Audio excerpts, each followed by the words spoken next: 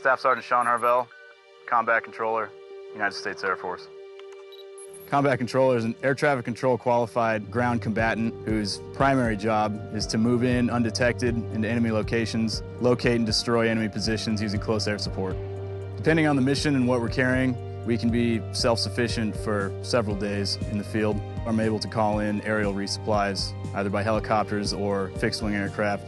Well, all combat controllers carry the M4 magazines, fragmentation grenades, smoke grenades, and M203 grenade launcher. We got medical pouch, GPS, but the biggest gun that we carry is our radio.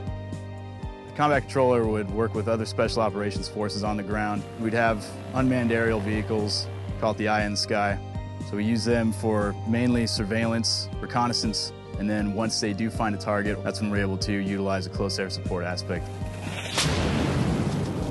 And one day I might find myself jumping out of the back of an airplane. Next day I'll find myself locking out of a submarine in the middle of the Pacific Ocean.